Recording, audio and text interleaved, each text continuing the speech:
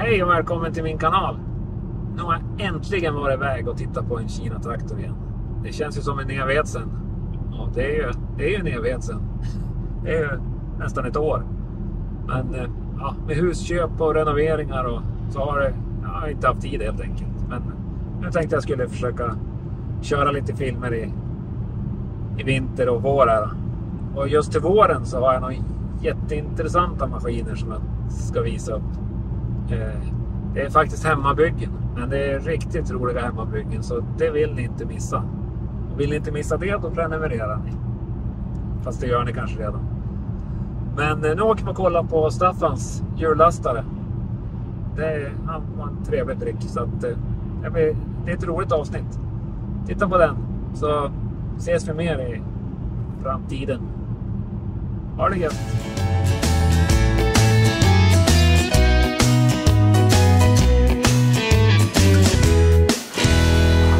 Hej Staffan. Hej Thomas. Hej. Då ska vi titta på din Kinatraktor. Ja. Och här står han. Ja, det första jag gjorde så byggde jag en carport åt han. Ja. Så han skulle slippa stå ute i regn och sol och snö och elände. Precis. Så att han har ju alltid haft mössa på sig. Vad är det för årsmodell på den här då? Det är en 2018. Ja. Då kan jag säga så här att det vart ju 2018 när det vart så in i helvete snö. Jag hade ju en sån här holder, en sån där kyrktraktor. Jag får och ploga mig själv då. Och då hade jag mest bara på mig själv. Men då vart det så mycket snö så då var man ju tvungen att låna en traktor för att lyfta bort lite. Bara för att ploga hemma på gården här liksom. Ja, precis. Ja. Och då började jag titta på de här då. Så det var en gubbe nere i Iggesund som sålde dem då. Ja. Så då var jag dit och så bytte jag in den där holdern där och så köpte jag den här traktorn då. Så det var ju liksom tack vare att det var så mycket snö den vintern som jag ville byta och få åt mig något värre då. Och sen då så fick jag ju en hop i plogning då samtidigt, för då var det en som slutade. Och då fick jag ju alla hans kunder.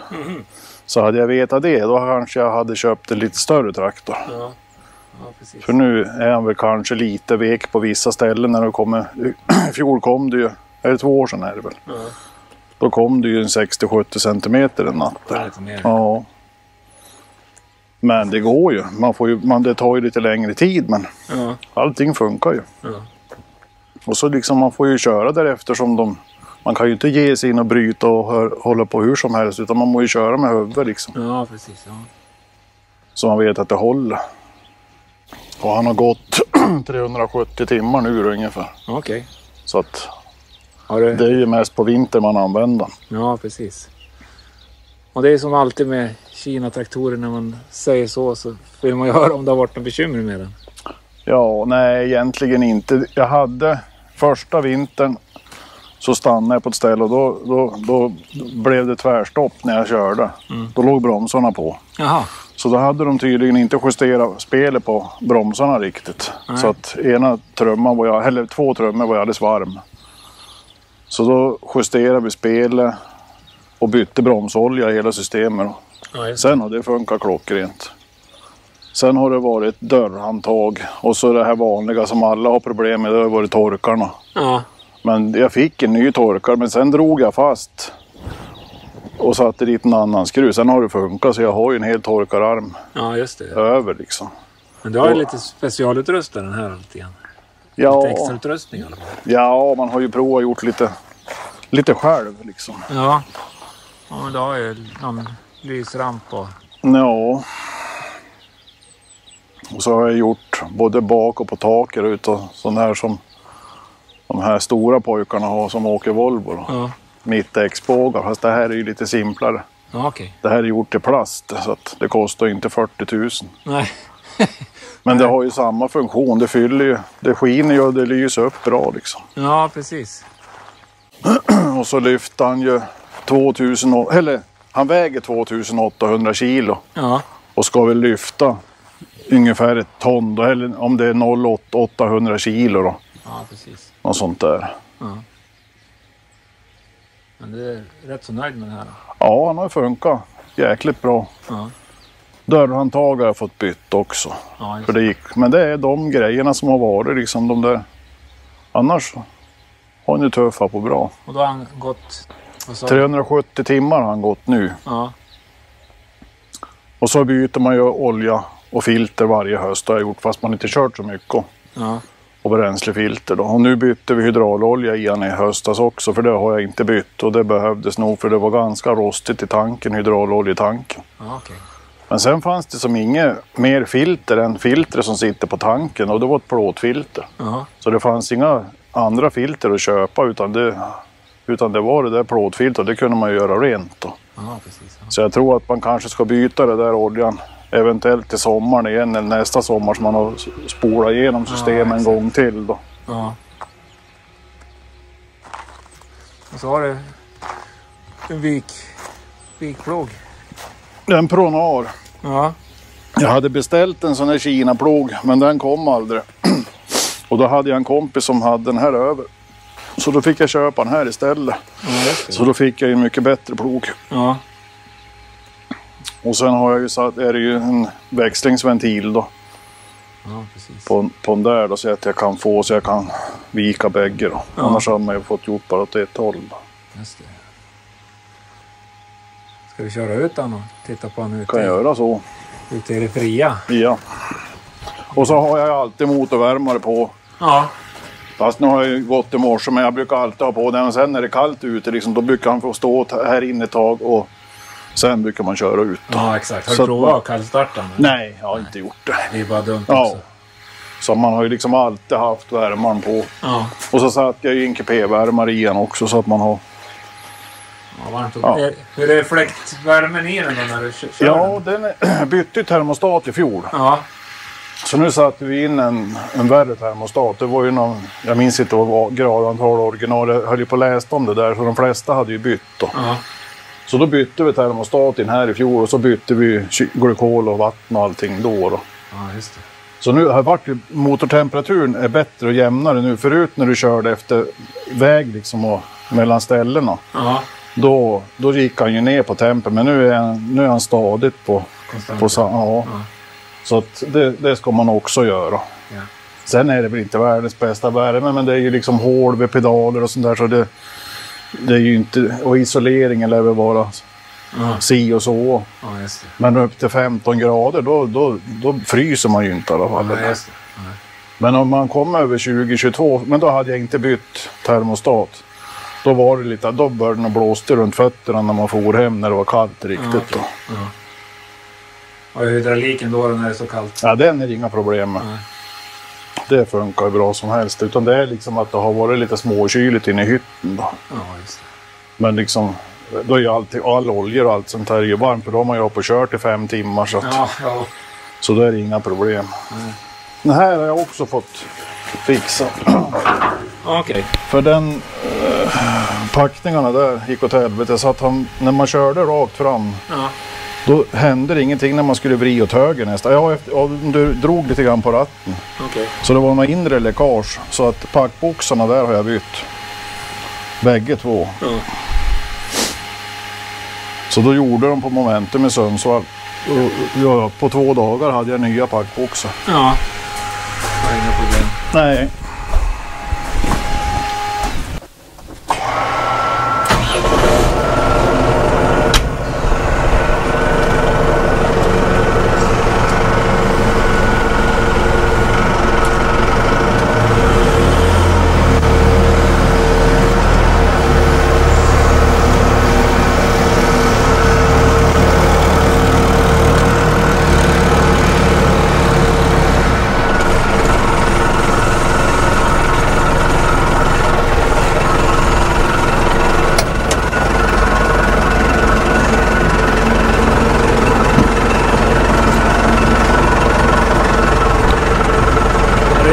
Där inne. Ja, man provar ju att hålla efter. Ja. Visst. Den här backkameran där, det är ju också en sån där grej som ibland funkar, ibland inte. Ja, just det. Det är även någon sån där glapp i handen. Jag vet inte hur det... Ja, du ser nu, nu skiner ja, faktiskt. Men ibland så går den inte. Nej. Så det är ju lite sånt där. Kommer och går lite. Ja. Men annars så är det inga större problem. Nej. Och det är ljudvolymen i den här. Ja, man får ju ha hörselskydd. Ja. Då har man ju fält och kåper. Det går ju att köra, men det är ju ingenting att rekommendera. Eller? Nej, det är det inte. Utan det är ju bättre att ha dem då. Så kan man ju både prata musik eller telefon och lyssna på radion. Ja, exakt. Satt jag på en ny blixtljusramp på. Ja. För den andra som följde med den hade börjat gett upp. Ja, okej. Ja, det är lite sådana grejer som man är roligt att sätta på. Och sen är det ju lite värre. Ja. Arbetslampor och grejer då runt omkring.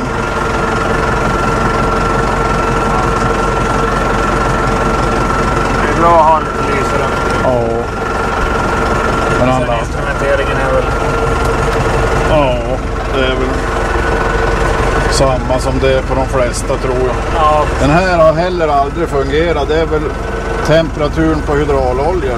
Ja, okay. Den har aldrig gått upp. Här ser man att det går upp på motortempen. Ja. Men den här har aldrig rört sig, så det är väl någon givare det, jag tänker. Ja, exakt. Det var något små grejer.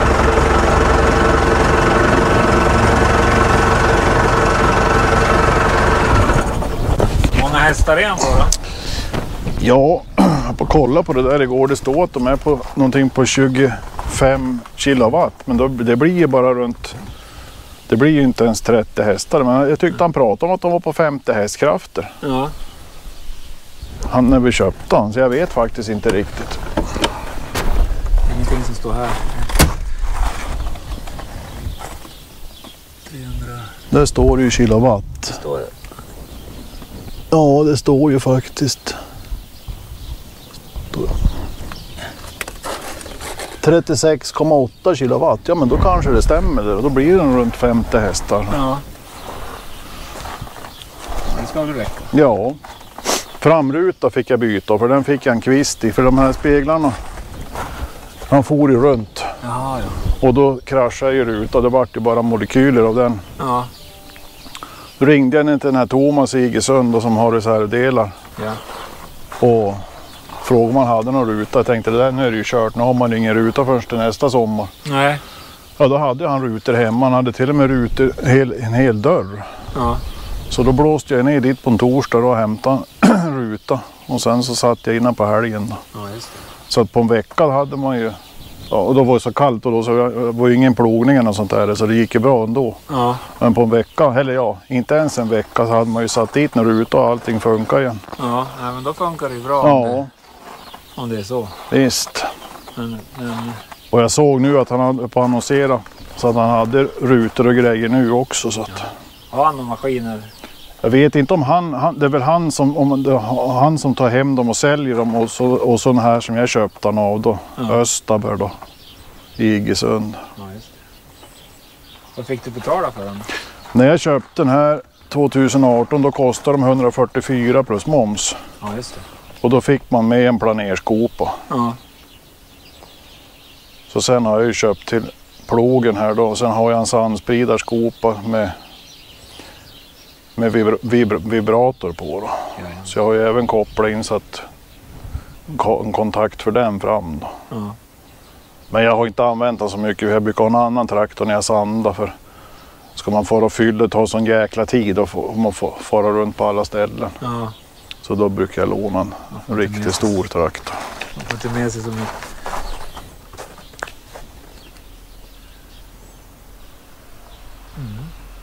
Vi tittar lite på motorn. Vad är det för motor? Vet du det? Nej, det är väl någon... Det är en dieselmotor. Ja.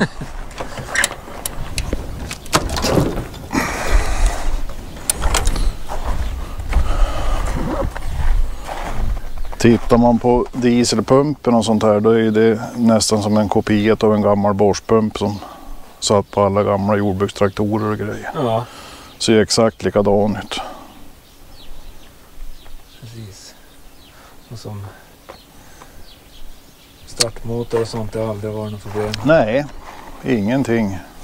Eller jag har ju hört en del som har haft problem med generatorer. Ja. Men den här har laddat 28, ja, nästan 29 volt. Ja, precis. Utan problem hela tiden liksom. Så att det har inte varit något trubbel med något sånt. Nej. En sån här kanske Det är väl kanske inte helt omöjligt att få tag på någon annan typ av Nej. generator. Nej då. Där har du batteri. Det sitter. Ja, de sitter ju dumt till. Det är 2 stycken där nere. Ja. Så de hade ju kanske kunnat sitta på något bättre ställe. Ja. Jag har inte varit dit och tittat på den, krypa under och kolla. Jag vet inte ens om det är vatten i dem eller om det är som det JLM-batterier. Nej, du har aldrig bytt? Nej, jag har inte bytt batterier. Han startar ju hela tiden. Men det är varta batterier. Ja, så de har nog satt i lite värre batterier när de kanske kom till Sverige. Ja. Sen så ska jag sätta in ett högre avgasrör tänkte jag, för det är lite kort det där. Ja, så jag tänkte att jag köpte ett antingen ett kromat rör eller någonting då. Ja. Och Lasse Stefans får lite reklam också. Ja, jamen. Det är de som gäller. Det är samma här. Och sen har vi ju, ja det är ju den här då, motorvärmaren. Ja. Och då kopplar jag in en dosa här så att jag har TQP-värmaren inne i hytten bara. Men tittar man på pumpen så är det ju liksom samma grejer som en gammal dagspump. Ja. Och sen ställde vi upp han nu i höst när vi på serva. Bakom här då så, jag har ju på läste på det där, de drog upp dem 3/4 varv ungefär. Ja. Men vi drog upp de här ett halvt varv. Det är 3 stycken som man fick vrida upp då. Okej. Och det vart en jäkla skillnad. Förut så tryckte du på gasen, förut så det hördes ju att det var liksom lite, har ingen fjong i dem liksom. Nej. Men nu svarar han ju på en gång. Trycker du på gasen nu så svarar han ju på en gång. Så det vart, och jag känner ju när man, nu har det inte varit så mycket snö när man har varit ute, men han känns ju mycket, mycket starkare. Ja, exakt. Allting. Så att jag tror att det där gjordes ju. De kanske är nedställd också när de kommer till Sverige. Jag vet inte om det är något avgaskrav eller någonting. Jag har ingen aning. Så kan det nog vara. Visst. Ja, stampa på och går. Ja. Det här är belysningen här. Är det? Ja. Satt det där? Nej, det fanns ju ingenting på. Nej. Utan de här, det passar så bra. Ja, liksom med det den modellen. Ja. Sen har jag ju även satt på de här på sidan. Och så är det ju bak och det här då. Ja, precis. Sen, jag tycker jag har 2 arbetslampor. Det satt ju på när man köpte, men det var ju ingenting att hurra för direkt. Nej. Så jag har ju bytt ut allt om då. Kabeldragning och sånt. Ja, det är kvar. Det är samma kablar. Ja. Ja. Har du satt på någon kopplingar eller bara bytt? Jag kommer inte ihåg om jag har bara nyp ihop dem. Ja. Men någon skarvhylsor, jag kommer inte riktigt ihåg. Nej, det är inte. Lite små krok, men dragkroken har du satt på? Ja, den satt där. Okej. Ja, det var dragkrok på dem. Sen satt man på blixtljus här då, så att när man backar då.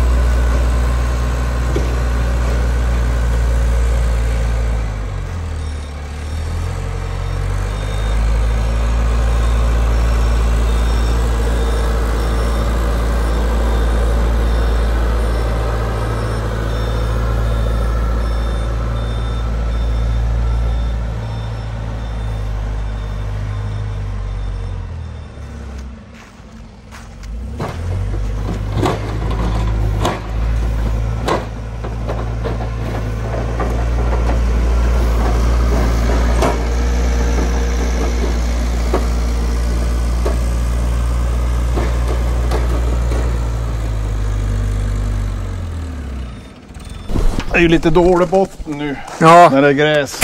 Så är det. Det är så lätt att komma ner lite för långt om man kör på flytläge och sånt där. Men han fungerar ju fullt. tillräckligt. Ja. Jag har ju vissa ställen där det är ganska långa vägar jag plogar på också. Och det går ju. Inga problem. Och även upp för liksom. Ja. Man får ju ta om ibland när det har varit riktigt mycket sursnö. Men Ja, det är ingenstans man har beta på än i alla fall. Utan allting har ju funkat. Det är bara knuffa på. Ja.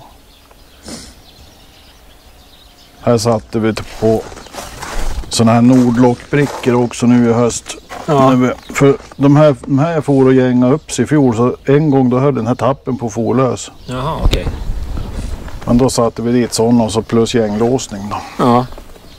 Så nu har det inte hänt någonting där. Nu har det suttit fast. Problem. Nej. Nej, men det är ju... Och även i Mia och alla sådana där ställen, i midja och sånt där, och har man satt dit sådana där brickor.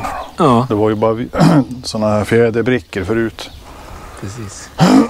Men du har inte känt av något att det har blivit lite glapp eller något sånt eller? Inget speciellt vad jag har tänkt på eller. Nej. Det har jag väl inte. Och så smörjer man ju ganska, på sådana där ställen smörjer man väl flera gånger per vinter då, fast man inte kör så himla långt. Nej, precis. För det är ju mycket fett nipplar och smörja på. Knutkorserna fick man ju göra nya fettnipplar för de var så jäkla kort. Ja. Så man kom inte dit med fettspruta. Nej, okej. Så då satte jag dit såna här längre då, och då kommer man ju åt och smörja då. Ja. Men det är väl lite grann på lite andra maskiner också. Ja. Att det kan vara svårt att komma åt nipplarna. Och däckerna, det är ju också original liksom. Jag tänkte ju då, undrar hur de är nästa vinter nu, om de är hård som några puckar eller. Men det är ju 50 vintern. Ja. De drar hur bra som helst. Ja, det. Det enda som är synd egentligen är att det inte är någon riktig diff på dem. Så att är det något hjul som hamnar i luften, då är det ju det som drar. Aha, okay. Och då står ju de andra, det är därför man kanske får knuffa lösen med blad ibland eller skopar om man kommer för långt ut eller fastnar. Ja. För då står han ju liksom med det hjulet i luften och snurrar då. Ja, precis. Men det har ju gått hittills. Men ibland har man ju fått jävlas lite grann. Ja. Så då har man önskat att det hade funnits en diff på dem. Men som sagt, har du skottat åt några stycken med den här? Okay. Ja, jag har ju 18 stycken ungefär jag plogat då. Ja. Och det tar ju mellan 4 och 6 timmar en sån där plogrunda då. Ja, just det. Och det är ju både gårdsinfarter plus vägar och lite större ställen så där då. Så att han har ju i alla fall, han har ju betalat sig själv. Ja, det är skönt. Och det pengar man kör in på vintern så har han ju, man har ju inte behövt lagt dit några pengar på, utan han har ju född sig själv. Ja. Och han har, vad heter det, de är väl inte så hård i bränsleförbrukningen heller kanske? Nej, i fjol vinter så då hade jag plogat som mest åt någon 13 gånger, men vi säger 11-12 gånger ett snitt. Ja. Och då hade det gått ungefär 240 liter diesel på hela vintern. Ja. Och då är det ju, det var ju en 70-80 timmars plogning i alla fall då kanske. Precis. Så det kan man ju inte säga så mycket om. Nej. Och storleken är du nöjd med? Ja, det är ju som jag säger, hade jag vetat att det skulle bli så där mycket mer plogning då. Ja. Då hade man väl kanske köpt någon modell som har varit lite större. Men just tack vare de här vägarna och sånt här man har då. Ja. För då de blir ju lite lätt när det tar emot lite grann då. Ja. Men det är bara att man får vika ut och börja om på nytt. Ja, om det tar en timme extra då så. Det spelar inte så stor roll. Men hade man vetat just det där, då hade jag nog kanske skaffat en som har varit lite större. Ja. Och samtidigt så var ju tanken att man skulle kunna ploga hemma här också liksom. Ja, kommer men emellan. Nu börjar den här nästan lite för stor. Det går ju, men det är på jäsken. Ja. Men då har jag ju en sån här Linhaj, en sån här fyr UTV heter de kanske. Ja. Som pojken brukar ploga in här då, så att då funkar det bra. Kommer man hem då runt 12, då är allting plågat. Ja. Då är man ju glad. Det gäller att dra på det lite. Ja, precis. Nej, så annars har det funkat bra. Mm. För det pengarna man betalar för dem så tycker jag det är jäkligt bra. Ja. Om man jämför med en Volvo i samma prisklass så är det en jäkla skillnad. Ja. Jag har kanske fått kört något år till innan han har Ja, och så får man liksom kanske måste börja använda dem på sommaren då till någonting då. Ja. Den här, han står ju mest hemma här, han hela så. Ja, det är man ska flytta någon jordhög eller någonting med några gafflar eller någonting då. Ja. Annars så står han ju mest bara still. Jag gillar vintern. Ja. Ja, jag tycker han ser fin ut för att vara fem år. Ja. 6 snart. Ja. Och det är ju 50 vintern det här nu då. Ja. Visst. JLM.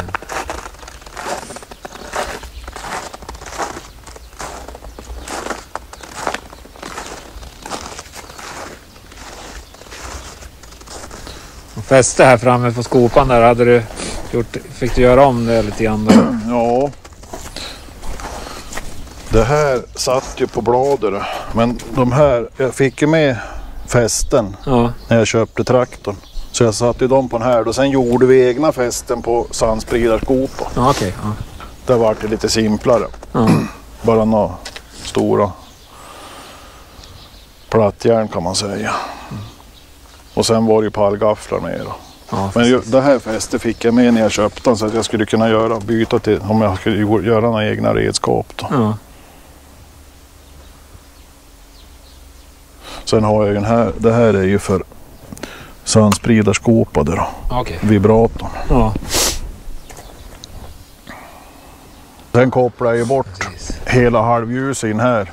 Okay. Så jag har som halvljus här kan man säga hela tiden. Sen så drog jag upp till LED-rampen då. Så jag har ingenting på den här halogen för de sken ju bara gult. Och de. Ja, precis. Så det var inte så mycket att hurra för. Så jag har, det här kan man säga är bortkopplat. Ja.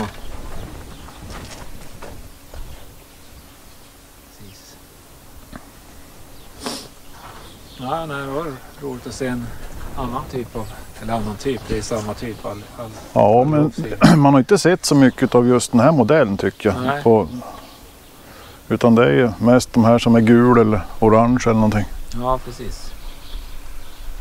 Men han sålde nog ganska många av de här när det gick sönder. Ja. Fast jag vet inte vart de har gått. Kanske söderut eller just runt Hälsingland, jag har ingen aning. Nej, precis. Nej. Men han har ju funkat. Ja, det är ju riktigt bra faktiskt, må man ju säga. Ja.